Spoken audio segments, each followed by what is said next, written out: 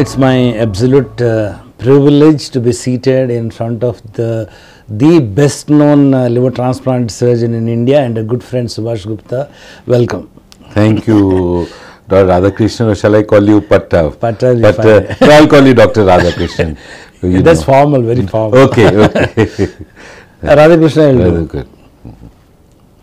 We were associated in the contemporaries, I should say, in the All India Institute of Medical Sciences under the famous Dr.Samiran Nundy, when he was eating, sleeping, drinking liver transplantation. It is very much on his mind, and Subhash Gupta was sort of one of the persons in his dreams to make this thing come true in India, which I think he lived his dreams. And, Subhash, where do you belong to? Where was your schooling, college, etc.? I came from a very small town. You probably not heard of it. It's in West Bengal. It's Asansol. But the only thing good about Asansol is that in those days, in the it was a railway town, and in the British era, there were very good schools there. And my father was posted in interiors, had a transferable job, as it was the fashion those days for government jobs. And my grandfather was an astute gentleman, I must say. I owe all of my what I am today to him. He insisted that I should stay with him in Asansol and join one of these schools, which was English medium school, and good teachers. And that is how I think, so I'm lucky in many ways to have got the break that I got, because obviously without that background and students from, it was a boarding school in those days, so the best students came from Calcutta mainly, and then you could interact with them.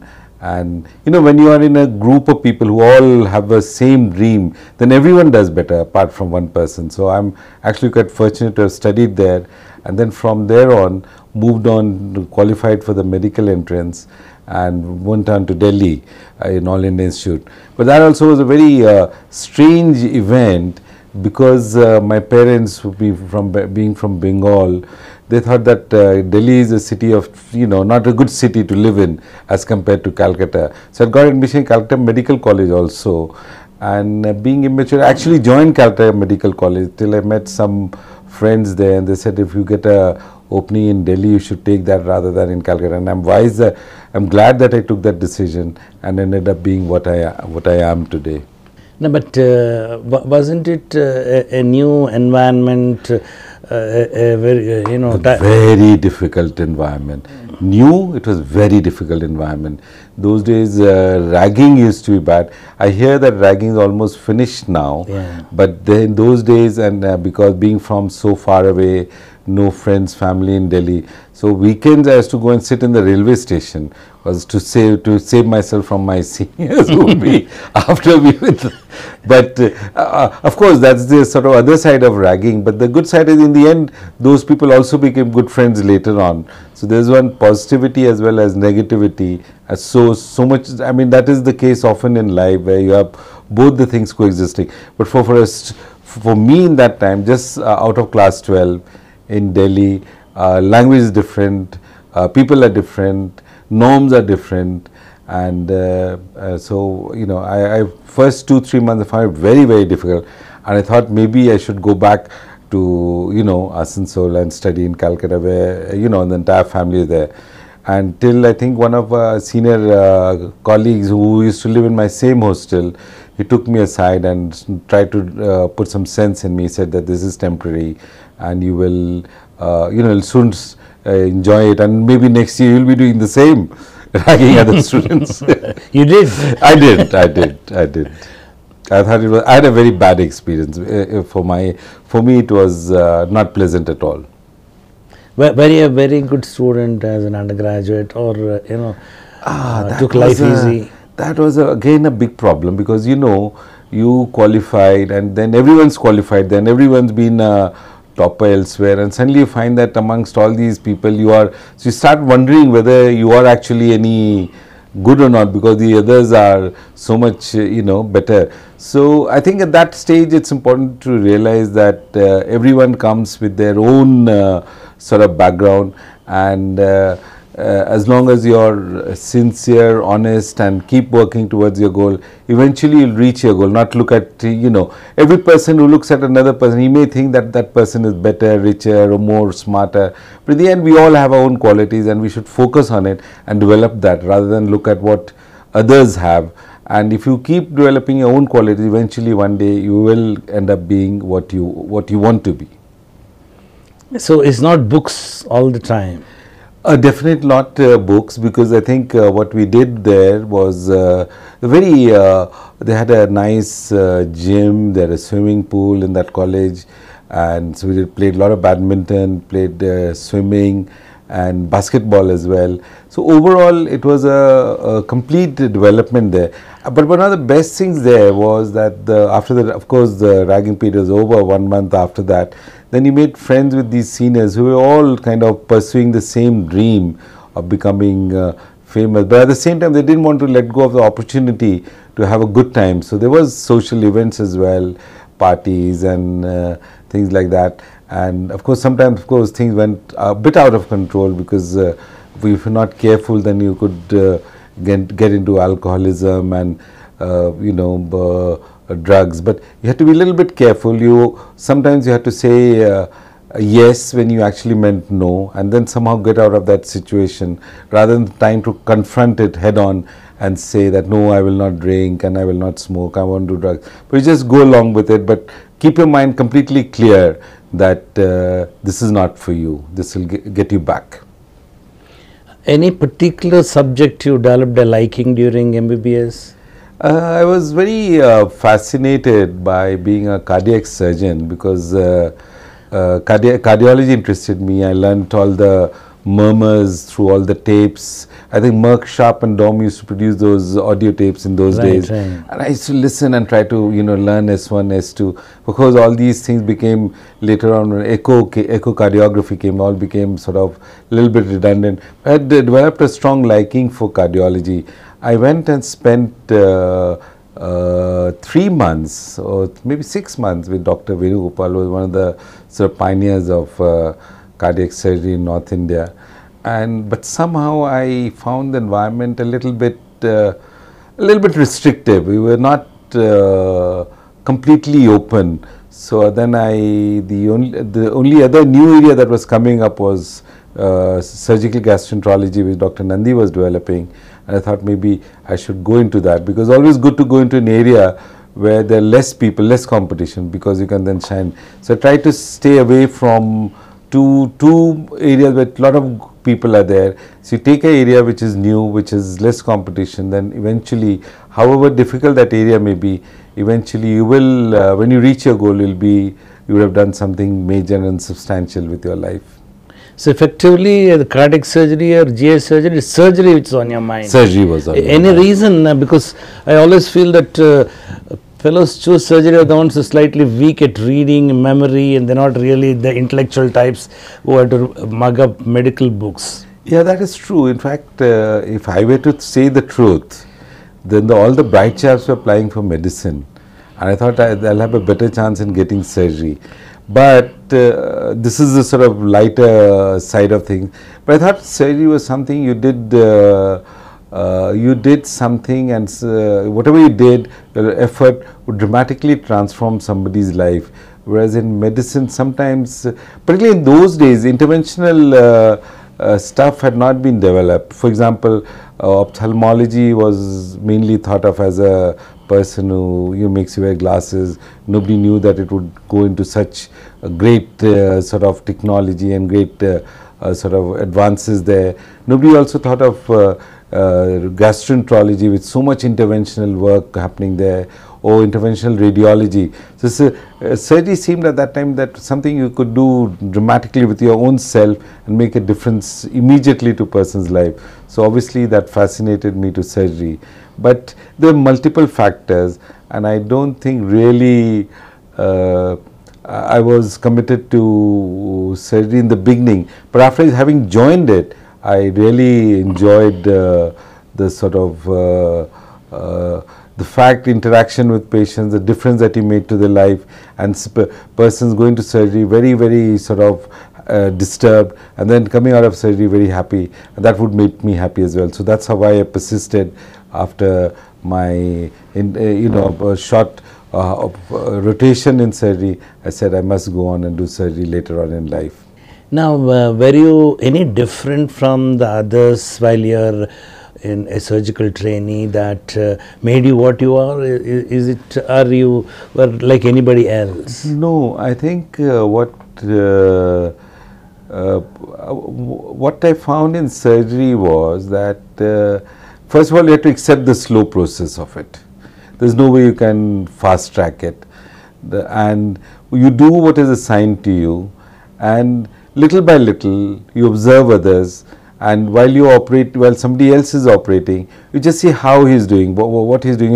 Have your attention focused on hand movements, where he places the instrument, and kind of keep seeing how it's being done. So that, and in the mind, in the mind you are actually doing the operation, although you're assisting, but in the mind you're actually doing it. And this I keep telling all our younger colleagues also, that, and one day when your turn comes to do, and if you don't do it the way your supervisor, I won't call him boss, the supervisor done it, then he may not feel committed to giving you more stuff. But if you do it exactly the way he does it and you copy it, he'll feel confident, and next day you'll get something more to do and something more, so in a short while it will cumulatively add up. So it may seem very frustrating for a while, but you just observe what the person is doing and you reproduce it again when you get an opportunity, and someday an opportunity immediately will come to you, either the person's sick or there's too much work or whatever, that opportunity will come to you, and when that comes you must seize that opportunity.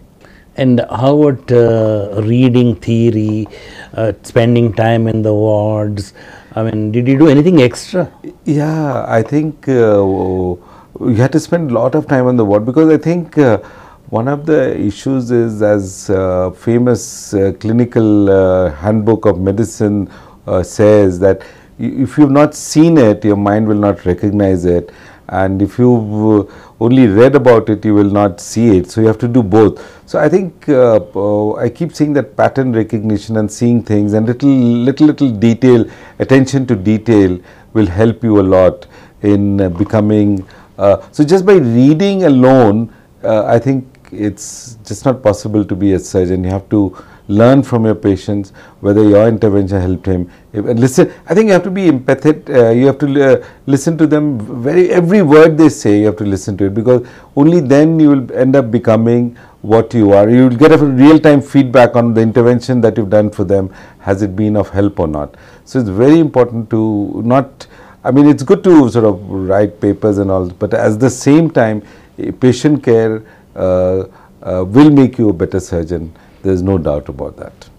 How was your relationship with your bosses, your seniors, with your juniors? Is it extra special? Yeah, I think the first surgical teacher is Professor L.K. Sharma, and one thing I can tell you, and all his students will tell you, he, in his 3-year period, he would take you through one procedure of 3-4 procedures he had in mind always. One was a hernia, one was a cholecystectomy, one was a pyelolithotomy, and one was a mastectomy. He made sure all his PGs went through these 4 procedures, with him standing as the first assistant. And I think this is remarkable. I think I've seen very few teachers who have been like this.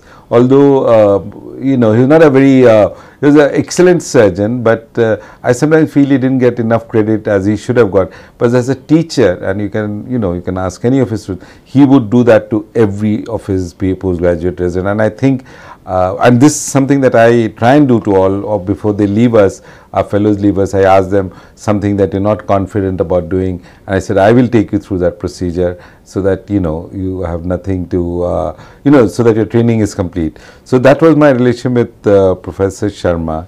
And later on, when worked with Dr. Nundy, was my trainee in GI surgery. He was, he was a man with immense ability, both in writing, as an intellectual, as a trainer. So from him I learnt a lot, and a great sort of fascination. And in fact, he was instrumental in getting me a job in Birmingham, which is what gave me a break to go on to become a liver transplant surgeon, because he and Paul McMaster were together in Cambridge, and at his request was taken on as a fellow. and from then on it of course went on, become a good relationship with him. And also I think Paul McMaster in Birmingham, he was one of the finest teachers that I have come across. One day I was in theatre with him, and he says, have you done any laparoscopic cholecystectomy? I said, laparoscopic, I don't think even I can spell that word. So he said, no, now you have to do it, and this is 92. And so he held the camera, and I kept sort of, my hands were shaking, I was past pointing, and I had very poor hand-eye coordination because I never touched that damn thing. But he was that kind of a man. One day, I think there was some Swiss surgeon, whose name I've forgotten, he'd cut the bile duct, and I thought, this man is going to come to theatre and really, really shout at him, and everybody, and we all scared. But he came to theatre and he said, listen, you can only do this once, and that's all he said. And then he repaired it, and of course the patient went home.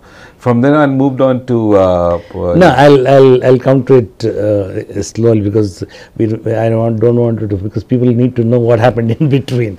Now, why did Nundy choose you in preference to many others to put you to transplant? What sort of how were you special?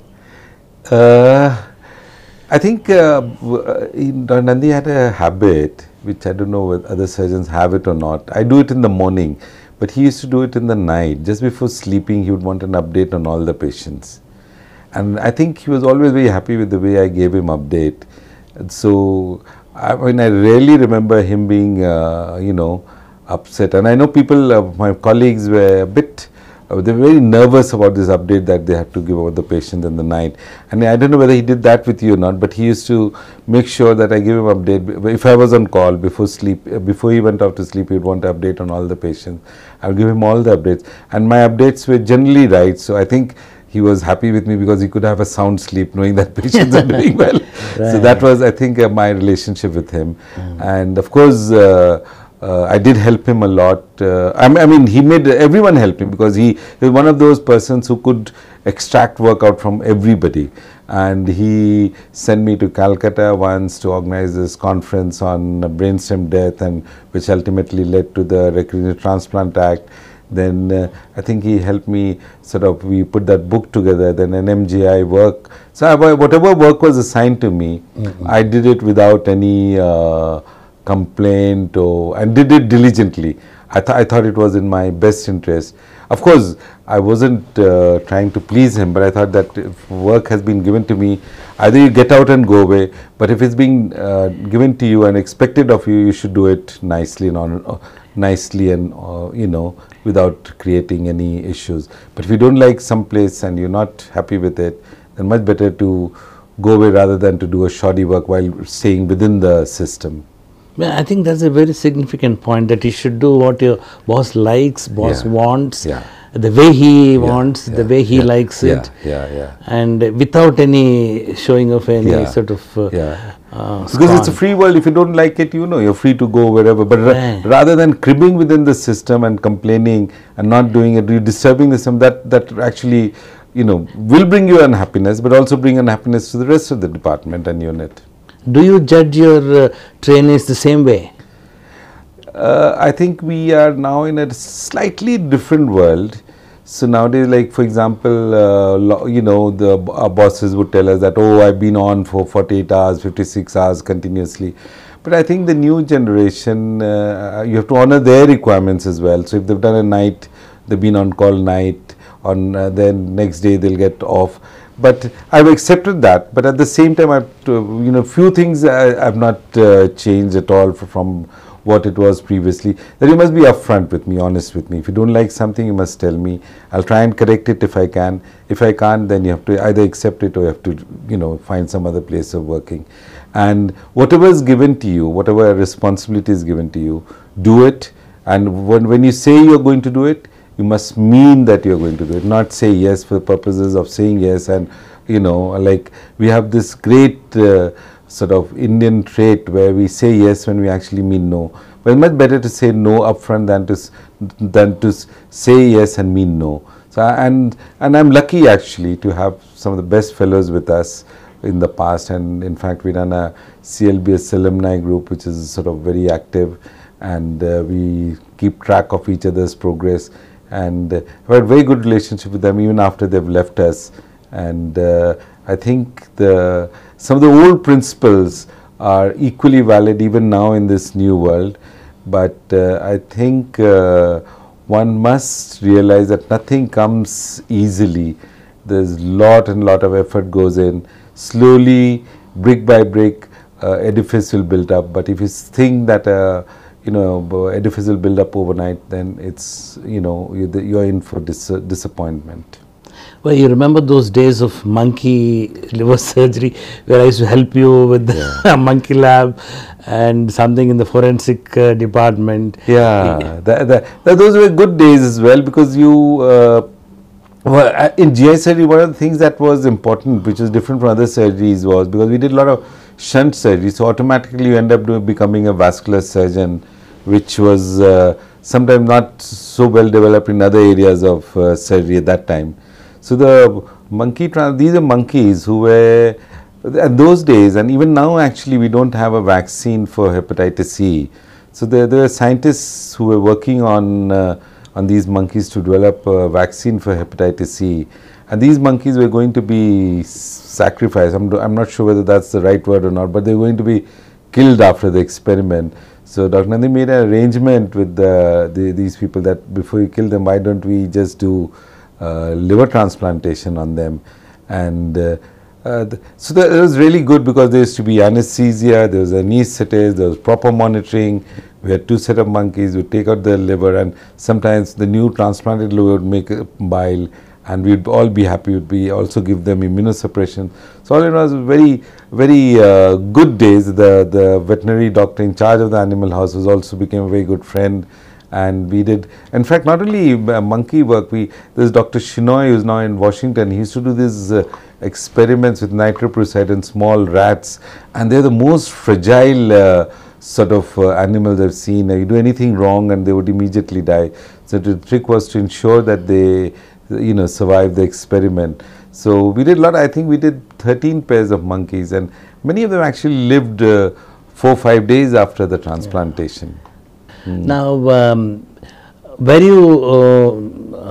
how was your initial days in the UK? Was it any different? The initial days in UK was a little bit, again, major stress point, because I got a job in the transplant unit, and there in those days in 93, 94, the liver surgeon was also expected, to do kidney work. And so I had very little experience of kidney work there, and so then I had to learn that up quickly, how to make fistulas, how to put CAPD catheters, so that was a little bit stressful point, but I'm glad that I picked it up. One trick was told to me by one of my colleagues, that be friendly with the operating room nurses, and they'll actually tell you how to do the operation. So that helped me a lot. So I would, anytime in doubt, I would ask them what to do, and they would tell, oh, do it like this, Mr. So-and-so does it like this. I would just copy the steps. And also, when you're on call, sometimes some things that we don't see in India that much, particularly if you're trained in a big multi-specialty tertiary hospital, things like appendicitis and torsion testes, because you had to act immediately and you could not sit on it. There was no investigation. So when you're on call that night and somebody came with perforation, you had to deal with immediately. There's no diagnostic, there's no CT scanner, nothing. So you had to do a lot of things on clinical basis, and there were little stressful points for me in the beginning. But anyway, I was lucky that I picked them up quickly by I think it was just being nice to people, then people also nice to you. The nurses and the OT nurses and the ward nurses, they would guide you how to go about things, because I think the few things which are very unique about that country, where UK were trained, one is that the intern who comes to the ward, he is a master of all the basic things.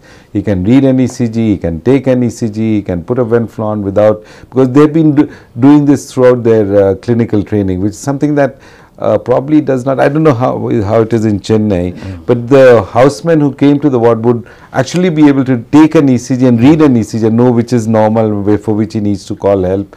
So, so these are some of the skills I had to pick up very quickly there to be, you know, apart from my own skills as surgeon, but you had to be overall know basic medicine completely.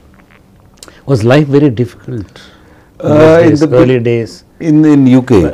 By the time you thought, okay, I should go back, this is too much. The UK was very good days. I think apart from the minor stresses which I highlighted, where something like torsion testes would not be handled by urologists, that will be handled by the person, and you know, you had to make the clinical judgment whether it's epididymoitis, or you know, you wouldn't, and invariably it would happen on a weekend. You can't get ultrasonologist, nobody you can get, you are on your own.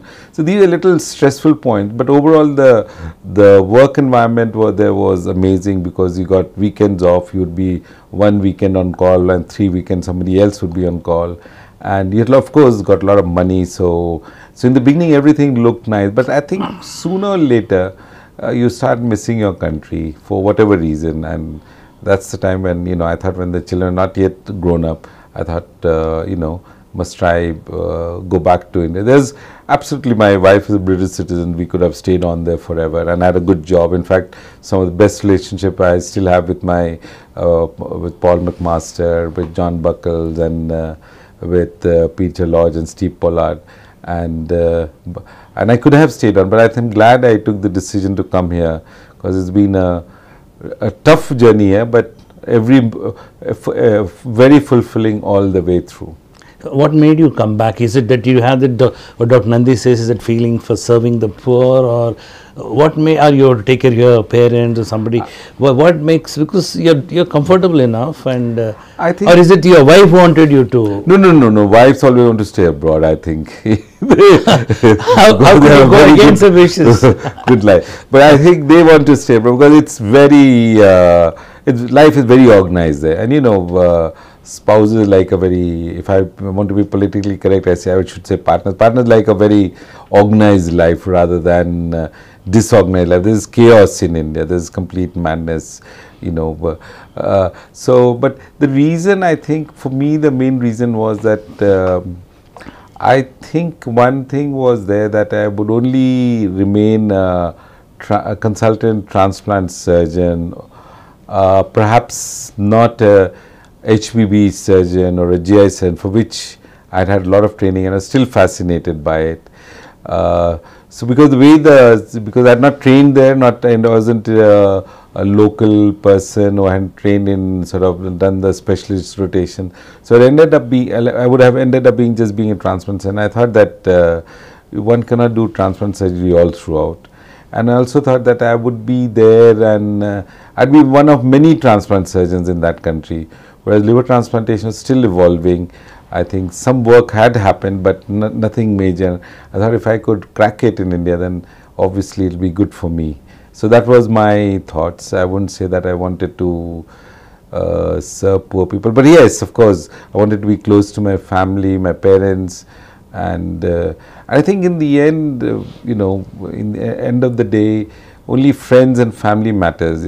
I think very little to do with money, very little to do with clean air or running water or safe roads. In the end, what matters is family and friends. When you know, when you sit back and you have a problem and you look at things, only, you know, those are the important things in life.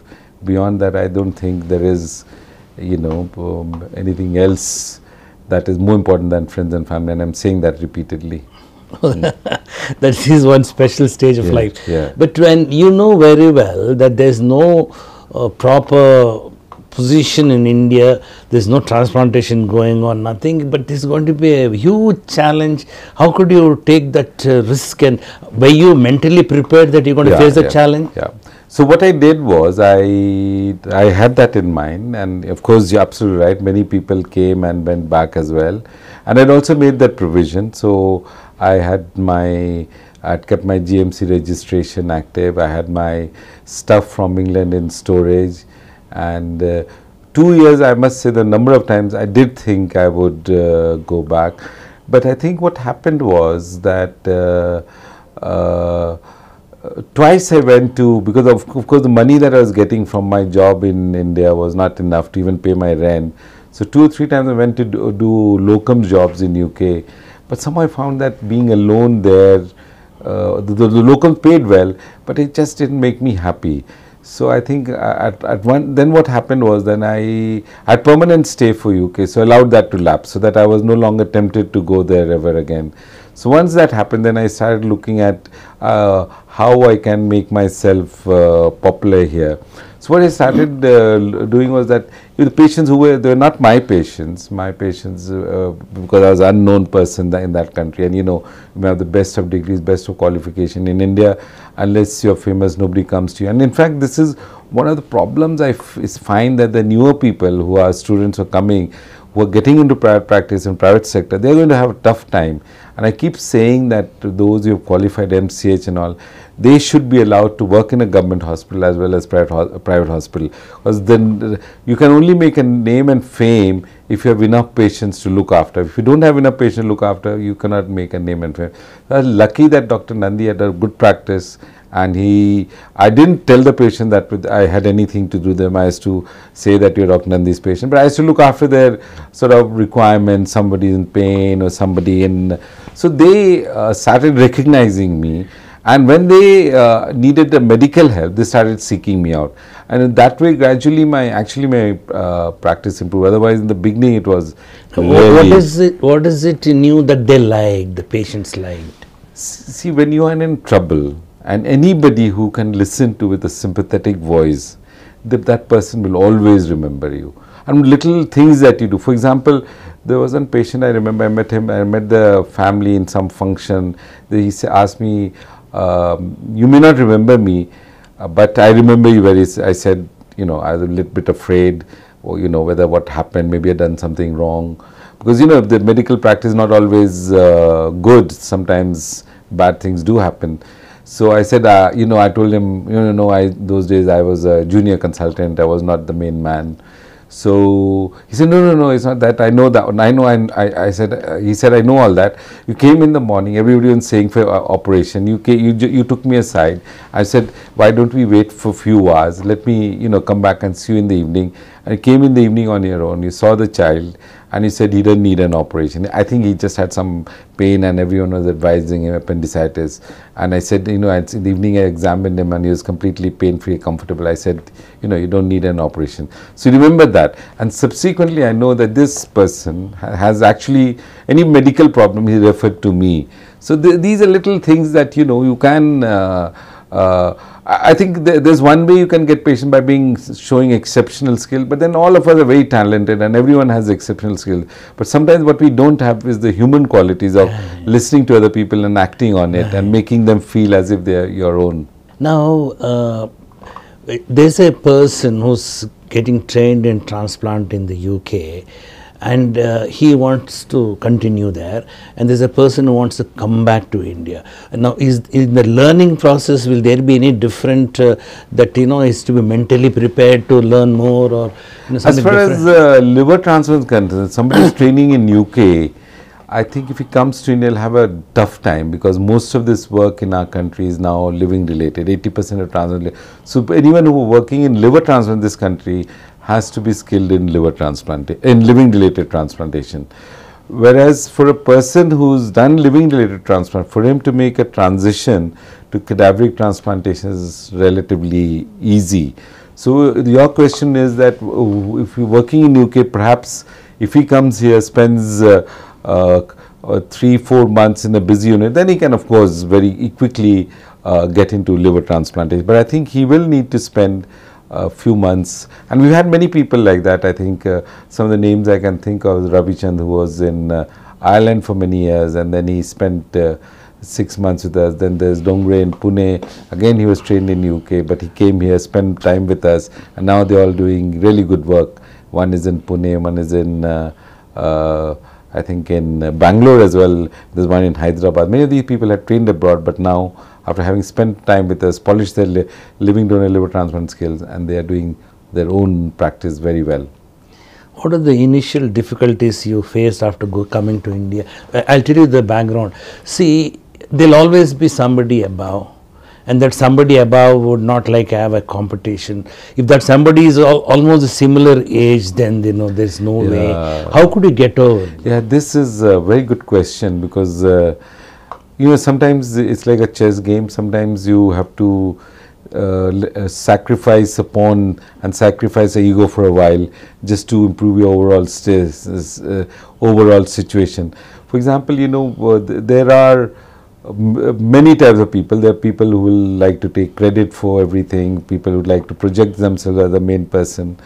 But if in the end, if overall good is being done, then eventually you will also get your recognition, even if you felt that the other person is stealing the limelight or not stealing the limelight, but eventually you will, if you are actually you've looked after your patients well, you've been loyal to your patients will recognize your effort, and sooner or later you will get your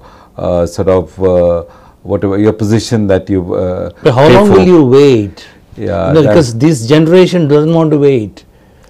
This is a big problem. I think sometimes I wonder that the olden system, whereby and it will come back, I'm pretty sure, that where apprenticeship, you were associated with surgeon, and both of you, in fact, it was big like music directors, two music directors.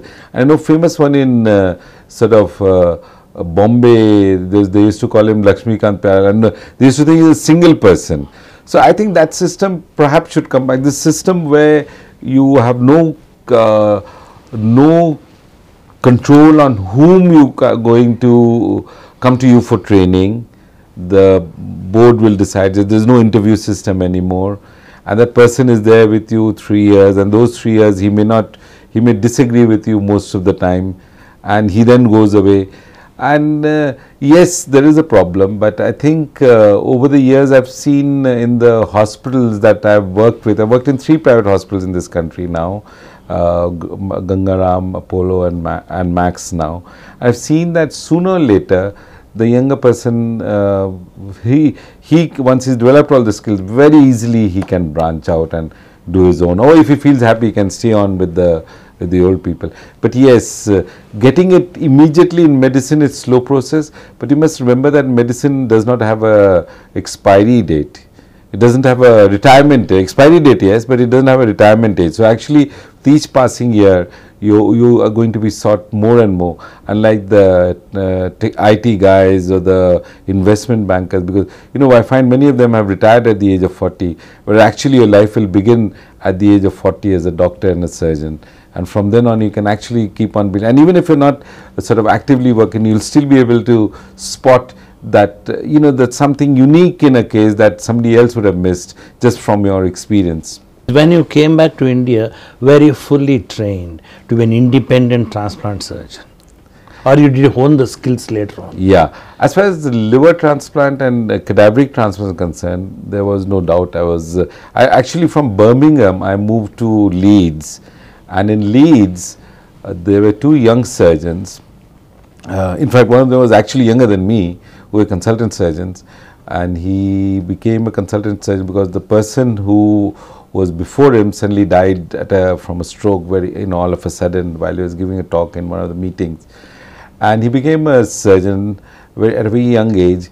And at that stage, all of us, we all almost kind of like, we all have the same age, all we wanted to become. So I ended up doing lots and lots of surgeries there itself. So in fact, there would not be, there would be a day when I would do 3 kidney transplants in one day. And liver transplant, in 95 I got the opportunity to do my first liver transplantation.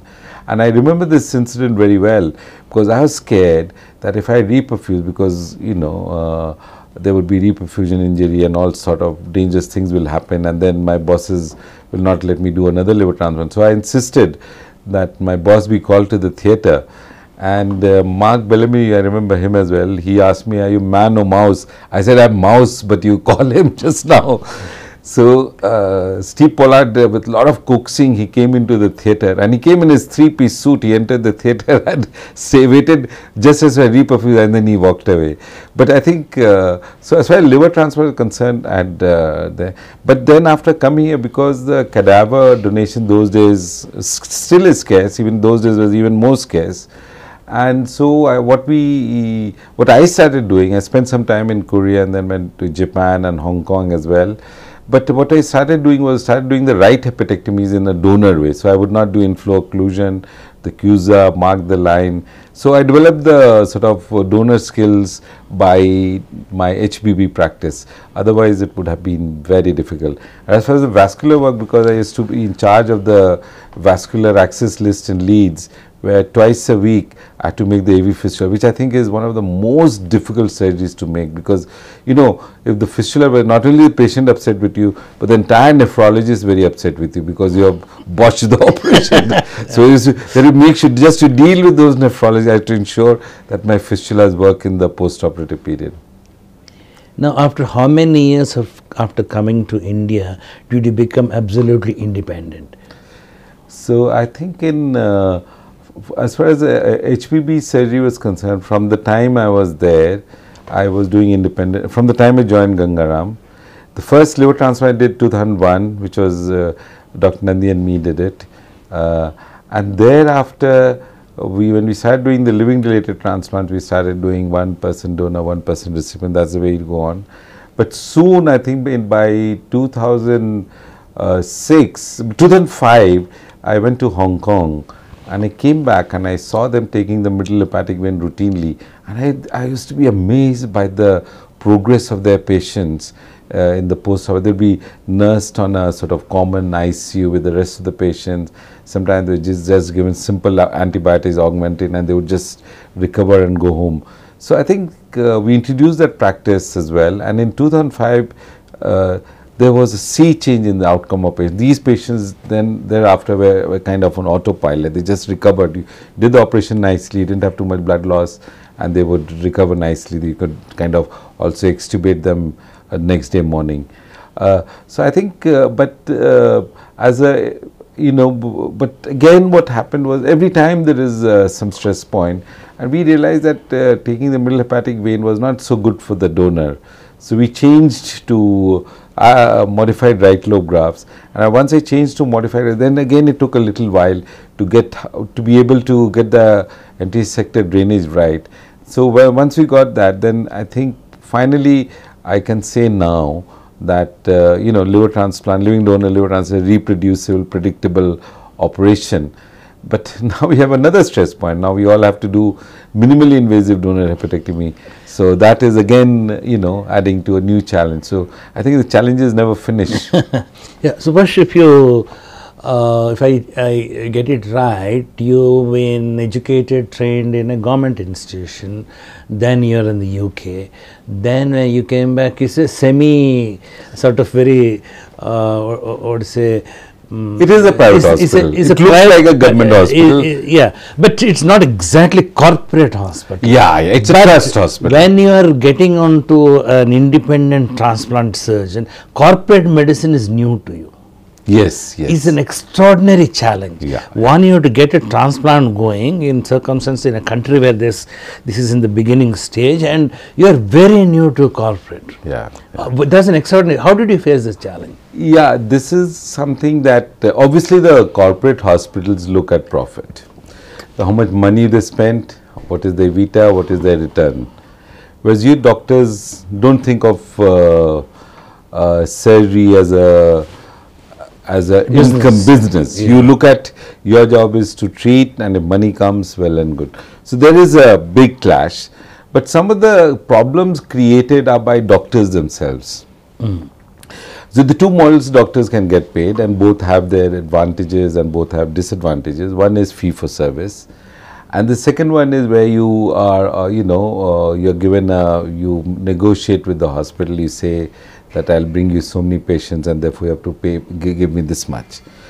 Now, if you are good and you bring that many patients, the hospital will pay you. They will know, you know.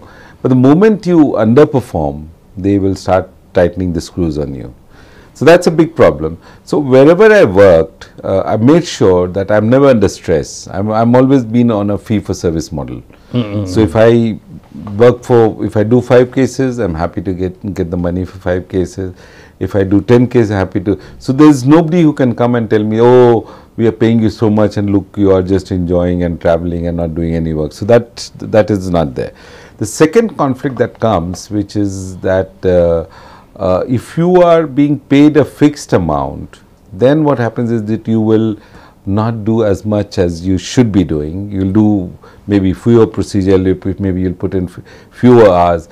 But if you are doing fee for service, maybe then you'll do unwanted procedures, like, you know, where there is a decision to be made whether you should remove the appendix or not remove the appendix. If it's fee for service, you much rather choose removing the appendix rather than. So these are little clashes, and both have advantages and disadvantages. So I think what some of the countries that I've seen where the health system, I mean, I would say that health system has its problems everywhere. But I think the worst, and I still think the NHS is probably the best because they have guidelines and people are allowed private practice as a government work. I think those systems must come back again in our country. I think it's, you know, to say that a person can only work in private sector and not in public sector, I think this is wrong. I think we should, there's nobody who can be influenced to move from a from a non-paying institution to paying institution.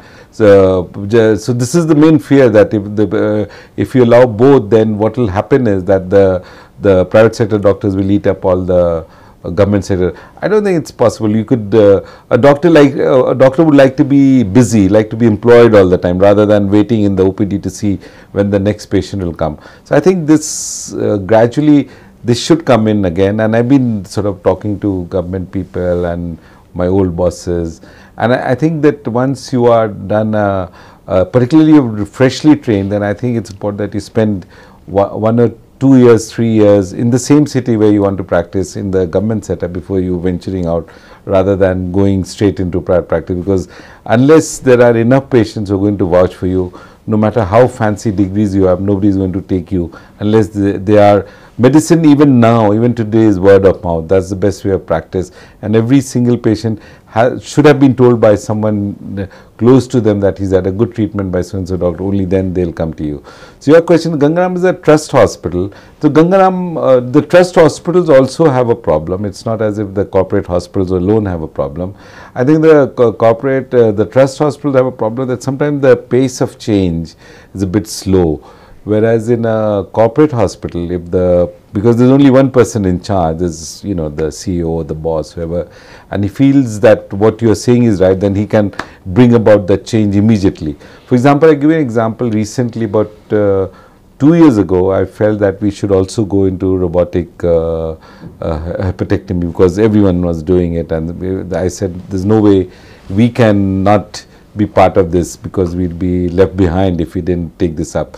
So I went to the boss and talked to him. I said, you know, we would also like to do robotic surgery. And within a month, the robot was with us. Within a month. I was amazed. I thought, this is, you know, I've just gone to talk to him. He'll say, no, drop a plan, how much cases, this, that. Within a month, it was there. They just installed it. And, you know, so that's how the pace of things can be there. When I was in Gangaram, I'll tell you a very interesting story. I joined in 98 and I could only do the first transplant in 2001. To put get the money together for all the liver transplant equipment, Dr. Sama was the chairman at that time, had a tough time, because he could not justify to trustees that if we spend so much money and say the program doesn't take off, then what happens? So Dr. Sama, being a very astute man, what he did was he allocated money to different departments: anesthesia, gastroenterology, lab medicine, radiology, and said all of them to, you know. So actually the argon machine came from gastroenterology budget, because they could use it for argon, doing APC of the mucosa. The retractor system came to the general surgery. The QZ system came under our department, and similarly everything got distributed. So that's how we ended up getting the money for it. Otherwise, whereas in a corporate house, if the one person is convinced, he can get things done immediately. But of course, The downside, of course, is if he doesn't like you, he can fire you as well. So the other thing I notice is transplant is a teamwork, a huge team across specialities. And when a team moves from the chief moves from one hospital, this hospital becomes empty. Do you have any guilt feeling that, okay, I'm emptying the hospital which nurtured me? How do you get over it? Okay, the very important point, but actually, whichever institution I have left, they have done better in transplantation particularly. So when I left Gangaram, it did even better. Apollo Delhi, when I left, there, Neerav, who was with us for many years, actually doing equally good job. And we have done in Max, and hopefully when I sort of die, because I'm not hoping to move from here, because I'm now on the other side of 60. So I'm pretty sure Dr. Shalin will be able to take on the fight or the struggle that we had in the beginning. So but yes, sometimes it does happen. I've seen cases where the whole team moves from one place to another. But I think one of the problems which a lot of surgeons have, particularly surgeons, they're always into this I thing, that I've done this, I can do this faster, better. And I think in the end of the day, disease is, human beings are mortal, but disease is immortal. So unless you pass on the skills that you've developed to the next generation, I think you have failed as a doctor. Because you've not your job is to bring about immortality, and the only way you can do it by making sure that after you're gone, the diseases are still be left. So you have to train next people. It does not take you. In fact, if you look at many of the teams who are active in the country, many of them have been associated with us and doing I must say, a much, much better job than what we did, what I was doing, because obviously they didn't have to go through the learning curve, and they can quickly learn from the mistakes I made, and they're doing much better job than what we are doing now. That's great. But what is it that attracts all your colleagues, your team, to stick to you for long? Yeah, I think if you write a paper, make sure the person who's done the work has the first author. You should, even if the idea is yours, you've done all the sort of background work, and you make sure the person who actually put the data together, analyzed it, although you may have heavily edited it, his name must be there first. Otherwise, he'll feel, he will feel that his efforts are not being recognized. You must praise him at every opportunity. If there's a clinical meeting, then you should put forward his name rather than going for all the meetings. These are little things you do. Everybody, you just because you are not presenting, people will not forget that you are actually the driver. People will know themselves. But if your team members, if you pushed them, then they will, your team will stay together and keep their interests first rather than your own. So, I mean, what I do, and I think, and I've discussed with G.V. Rao and Nagesh Reddy, they come first in the hospital, leave last. So I also try and follow the same, reach first and be the last person to leave, rather than leaving, expecting your younger colleagues to sort things out for you. So these are little things that you can do to make a team together. At this juncture, they come first, leave last, which I keep often asking people who speak to, haven't they done injustice to their families and children? Yes, I think you have a point there, but in the end of the day, I have very good relationship with my children. They all, I remember once I was operating and my wife could not be contacted. My son was a bad asthmatic, so I had to go to school and bring him to the hospital. But whatever is needed, you need to do. But whatever time you have, like for example, twice, I'm very fond of attending the IELTS meetings. So 3 or 4 times, whenever I went, I ensured that my son or my daughter accompanied me. And in fact, some of the best times I've had was with them. So I think you can make it up in other ways. That's what I'm saying to Cindy. It does not have to be on a day-to-day basis, but you could make it up in the long run. Yes, it does happen like that, what you're saying. And sometimes maybe particularly with daughters who sort of get married and go away, you feel. But yes, it does happen to some extent. I have seen a lot of transplant groups, I should say group individuals, they borrow surgeons from, somewhere in the north, somewhere in the south. They just come for that. What is this? I mean, I find it's very odd. Yeah, I think. Did you do that in the beginning? We were, yes, I think we helped a lot of teams do work, but we only did it for government hospitals. So we did it first for AIIMS, that was our first one. Then we took them through 25 transplants, and they have a fantastic program now. We did this for Calcutta University, where I am from. Abhijit Church. No, what you do is a different thing. I am talking about corporate hospitals where, for my hospital, for instance, if there is a transplant, there are 2 surgeons coming from elsewhere. No, I think that is... They haven't seen the patient before and after. No, I think that has little bit to do with the way cadaveric donation is, organ allocation is happening. I think that has to be corrected. What is happening is that the hospitals which are licensed for transplantation, they get organs by rotation. Now that has to be corrected. So what happens is that, so for example, today it's hospital A has to get the organ, hospital B has to get the organ. So hospital find this. So this is a system that is being exploited by the, I think it may be wise, I mean of course we can debate it, that in the end we should have a sort of a national list, or if not a national, at least a state list, where the organ is allocated to an individual, not to a hospital. So then some of these problems that you are alluding to will stop, because what happens is that the counter argument to this of course is that if the organ is not used in the hospital where it is donated, then organ donation rates will go down. But I am not sure whether that is true or not. But this is the counter argument to it, that every hospital should be allowed to use the organ, and therefore they end up calling surgeons. But I think that system needs a little correction, and obviously some of the hospital where transplant activity is so less, the transplant surgeon would we get bored if he does only, he's in the payroll and he does only one or two. But that is a very common thing. I was talking to Dr. Leela, as a good friend, and he was saying that only few centers which do large numbers flourish.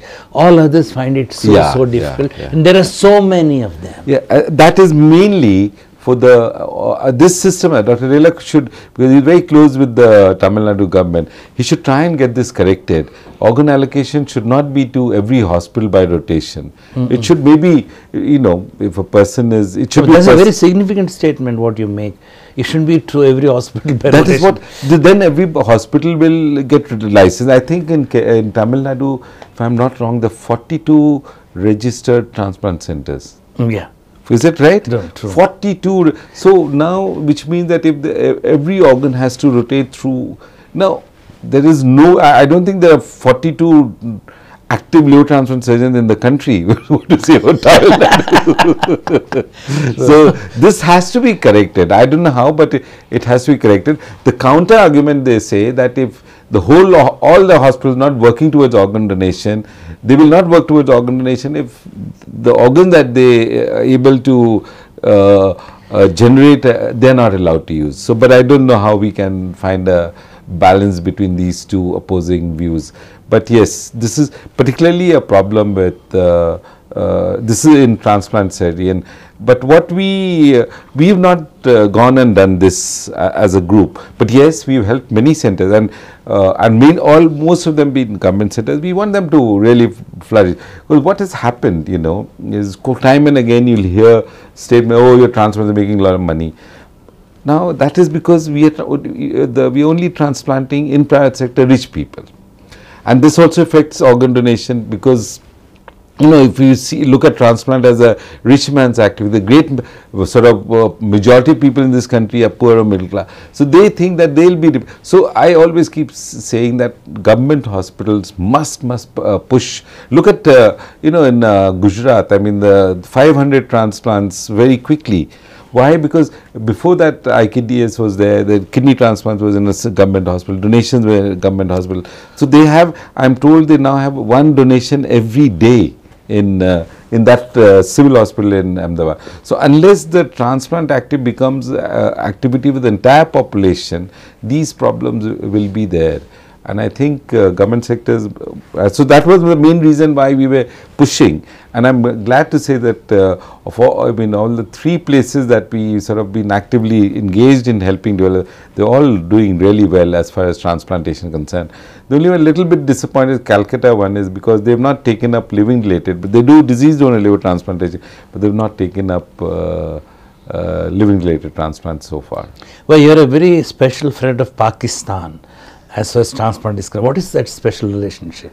The special relationship is what in the beginning, I think they had a huge hepatitis C burden, and you know, unlike doctors in India, we are a little bit, you know, doctors there are they're not easily accessible to their patients. It's a major difference I found.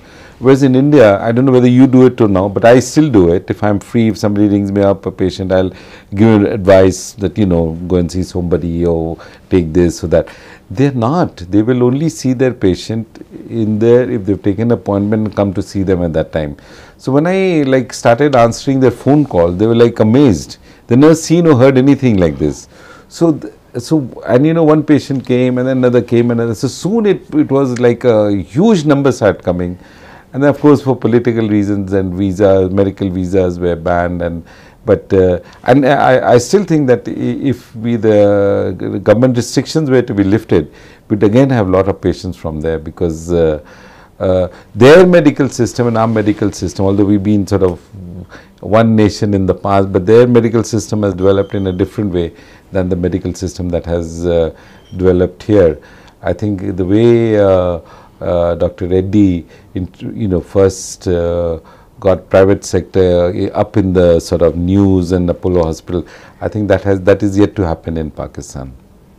So how did you keep pace with the minimal access, the, you know, the robotic, the other things that happening in transplant, and with so many surgeons advertising that we are doing this way? I mean, is there all over the country actually? Yeah. Initially, I thought it would be a passing fad, so I didn't take much interest in it. I've done a lot of laparoscopic surgery, and I would wanted, you know, I could have gone into laparoscopic. We did actually, I took the steps. In 2018, I got sued to do a workshop. I don't know whether you did you attend that in one of the CLB's meetings? He came and did a workshop from our theatre. But that was the only time I was actually convinced that laparoscopic donor hepatectomy is right operate, because he did it exactly the way we would do an open procedure. You know, he got all the veins and he did, you know, nicely. But after that, I think some of the equipment that he used, and I thought it was important for us to get those, you know, 3D and Endoflex sort of scopes. So that took a little while, and then we started. Shalin from our group took a lot of interest. I used to just come and go in between and do a little bit. And then I think we saw this robotic thing, and that also I think, I actually didn't think we would ever get the robot, because I knew it was a very expensive medicine, equipment, and my hospital. But the day I said it, within a month it was installed. So I thought that now, on my word, they have to sort of install them. I must learn it. So it was actually, I did spend a lot of free time in the simulator, so gained all the controls. But actually once you start doing it, I'm sure you do as well, it's, you know, it's nothing very, you know, it's the initial thing, but once you start doing it, you realize it's, there's more noise than actual difference from, you know, open surgery. But it has done a lot of good things. One is that, you know, you can sit and operate, your shoulders won't get hurt, and you can come and go when you want. You can answer phone calls in between. But I think what must happen is costs are still quite prohibitive. And I think we end up, those who have a robotic end up paying 3.5 lakhs extra as compared to the open procedure. See, I always felt, but I always heard people say that HPB surgery, only 20% of the HPB malignancies are operable, and even out of the 20%, 20% live 1 or 2 years. It's a very dismal area. Still there are it's a very fashionable specialty. Now my question would be, do you think a surgeon who's taking up HPB should take up transplanted HPB, or it should be separate? I think you've asked something that is very dear to my heart. I think HPB and liver transplant should be together. The reason is that I don't know whether you listened to my talk. There are many techniques of living donor liver transplantation that you can apply in HPV surgery. And yes, many of the tumors you can't treat, but if your case selection is right, and periampullary lesions, and I have many patients, although I don't have such a busy pancreatic practice anymore as I used to have in the past, but many of patients that I have operated on for pancreatic periampullary still alive 10 years after their surgery. And liver tumors, I think particularly if you have a screening system in place, a surveillance system in place, then we can be like the Japanese, pick them early and treat them. But your specific question, should the HPB and liver transplant be separate? I think they should be together, but I think the existing people who are in GI surgery, who are in HPB, somehow don't want these specialities to come together, which is a little bit, but I think in time it will correct itself. But I think, so what is happening to us now, I'll tell you what is happening with us. So we are actually in a very good situation because of this reluctance to bring together HPB and liver transplant. What is happening to the people who are training in GI surgery, HPB, elsewhere, after the 3 years and they are fully trained, they all like to spend a year with us. And I have a huge waiting list of people, very, very talented surgeons, who are always wanting to come and join a unit just for a year, because, because they get a lot of exposure and they get a lot of skill. But I think I've been trying, I've been written to the board, but I think somewhere along everybody seems not in, all the senior people, I've talked to all the students also, and they feel that it should be HPB and liver transplant should be together, but somehow, for whatever reasons, it's just not coming together. Once we finish this, I can show you some, emails and things I've exchanged with colleagues, but they're not. How many people touch your feet every day? No, I would not like to answer that question, but yes, we as a group we have very good relationship with our patient. In fact, if if they ring us up in the middle of the night, either me or somebody from the department will take their call and guide them appropriately. So even at this, even me, Charlene, or any cities, they will just respond to them as if they are like your own.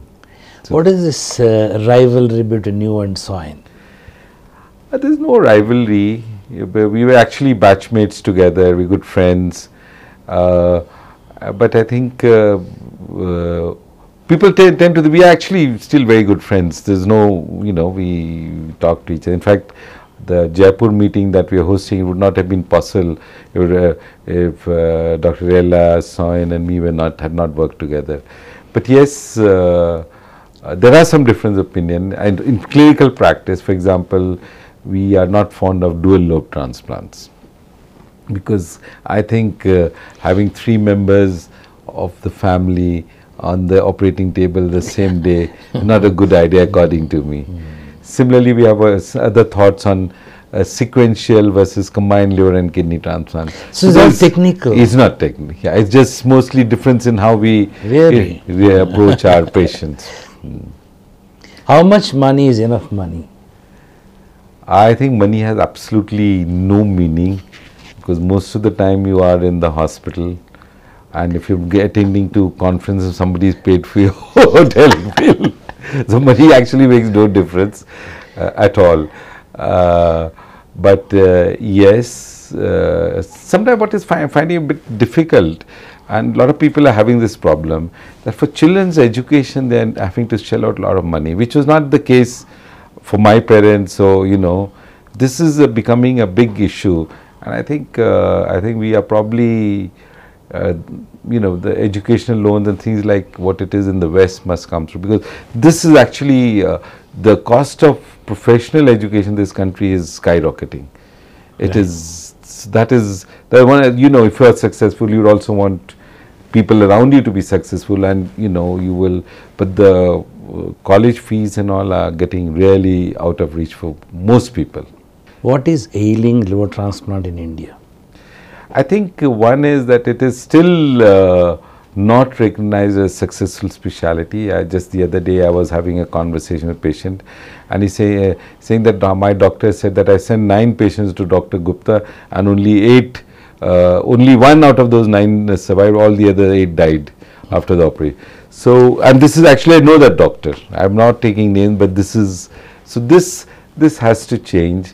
People look at things in their own perspective. You always remember, as a surgeon, I'm sure you'll only remember the Whipples that died, but all the others who are doing well, you not even know their names. Similarly for me, all the transplant patients who did not survive, I'll remember, but I'll not remember the names who had a smooth recovery. They're doing well.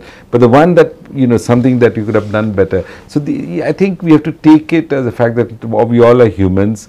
Medical treatment is not 100%. No medicine, no medical. COVID taught us all this, that that medicine is not uniform. Similarly, surgery cannot be absolutely 100% accurate for everyone. So we have to give what the BCLC people have used, a treatment hierarchy. And the treatment hierarchy, as far as treatment of cirrhosis is concerned, is at the moment transplantation, not medicine. I asked Dr. Nundy this question that, in that unit, we always used to give marks to any presentation. And I asked him, how many marks would you give yourself? He said 9.5. And how many marks do you give yourself to your life till date? I think I could have done many things better. But, you're always a product of your background. And my product, we came at a from very different background. So you always had to play safe. So I could never take undue risks in life. I had to always make sure. One example I have to give you, I'll give you, and that will probably make things very clear to you what I'm meaning. So I had to get a flat for myself in Delhi, and I think the loan was about 30 lakhs or something. I was wondering, if I die, what will happen to my children? So I actually took an insurance to cover that, and ended up paying such high amounts of premium just to ensure that loan was paid just in so I could never take undue risks in life, which I think and whereas my children they are able to take very many they may take more bold steps than I could take in my, because I always worried that one wrong step, it misfires, then you are right at the bottom. So but overall it's been very satisfactory, and if I had to give my marks, I would say at least 7. That's a very low mark, Subhash. I could have maybe one thing I worry about is that although I published a lot of papers, but I think I'm not, and that's again, as we talked about earlier, most of the papers have been published by my ideas, my thing, but I've ensured that the first author is the person who's actually done it. So actually when you look at the list of a huge number, my name will always be there, but it will probably be the last name, not the, Last name is a honor. Oh yeah. Well, yeah, but you won't be, when you get quoted, you won't get quoted by so, but yes, maybe I could have, but I've always been keen that the people, youngsters, for them it matters much more than yourself. I've lived my life. So if they don't get the recognition that they deserve, then it's... That's magnanimity. Yeah. How do you unwind? Oh, we have a great social life, and whenever we travel, whenever I have a meeting like this time, usually because all the children are grown up, so usually travel with my wife, and we last 2 weekends ago we was in Naples, and we sort of, after the meeting, which was a minimally invasive donor hepatectomy, we traveled to Amalfi Coast and Pompeii, which is a beautiful city. So that's a good way to pass time. And I think, of course, watch a lot of television and movies. As far as games is concerned, I used to be very sort of squash player, but after a little while what happened was that sometimes you'd get some backache, and as a surgeon you know sometimes it became a bit difficult. I remember once I did a full list with my back completely aching all the time. So then I went on to yoga, which I do regularly every day. And I think the best gift that a surgeon or a clinician is to, if someone comes and says that, you know, you cured me, that is by itself great unwinding words, if I can use that phrase. Thank you. What are you planning for your future? I think hopefully I have a dream that we'll end up having a dedicated liver unit with you know, with all the components of it there. And also something, you know, I really admire Dr. Serene for that, for having set up AIIMS, something similar, but with more sort of international. So we're doing a lot of work with some good centers in Portugal who are looking at a biopsy slide, some centers in Calcutta who are looking at a slide, you know, HCC work. But sometimes I would want an institute where there's stress on, there's no stress on publication, but stress on genuine work. Majority, you know, I'll tell you, if you look at some of the things that we published and we've talked about, they've stood the test of time. Initially, there was a lot of reluctance to what we said. For example, I can tell you this 650 gram business about, you know, absolute graft volume versus ratio. Many of my colleagues will not agree, but secretly you ask them, they're all doing the same now. So some of the things that we didn't publish, they stood the test of time. We haven't done publication for publication's sake. So we would like an institute where problems are recognized, actual problems are recognized, and a treatment, you know, something is done, not for the purposes of name and fame, but more sort of rooted to the, you know, ground, and actually recognizing the problem for what it is. And for example, you know, if I were to tell you why is disease donation so poor in the country. Now, you know, if a chap comes to the hospital, he's a young fellow, he had a road traffic accident, hospital charging him 10 lakhs, 15 lakhs, and then some coordinator comes and says donate your organ. Now, how the hell is he in a frame of mind to even think about that request? Right. So some things have to change. It has, you know, it should be automatic. If I go and tell, you know, the government should come out with a statement that, you know, anybody who donates organs, their hospital will be waived off. Something, there has to be, you know, if I were to go and say that, or, you know, they'll accuse me of, you know, commercial transaction. So some things have to be done for, which is not just for name and fame, but for somebody which is actually looks at the problem in a proper manner and then gives the solution. But I think, but yes, I'm keen that we should have, there are a group of like-minded people who are keen to ensure that genuine care, not care that is, you know, that this particular treatment is best. Even if it is, for example, I don't know how much you'll agree with me, now, but I still think the open Liechtenstein repair with a, you know, is much better, serves the purpose much better than laparoscopic hernia repair. But what everyone is getting, laparoscopic hernia repair. So something, you know, there has to be somewhere, you know, I have two friends. One, of course, went on to have laparoscopic hernia repair, and one I did his hernia repair myself because he had more faith in me. That person went to office the next day. You know, so some things have to change, not just, and I don't know how that will happen, but unless an institution which gives that message, I think we will end up doing even more and more complicated things without, you know, just to prove that one technique is superior to the other. So that's what I hope for in the future. On that note, it's wonderful talking to you, Subhash. Thank you. Thanks for spending time with us. And it was really long. Yeah? We were off because of Thanks. Thank you.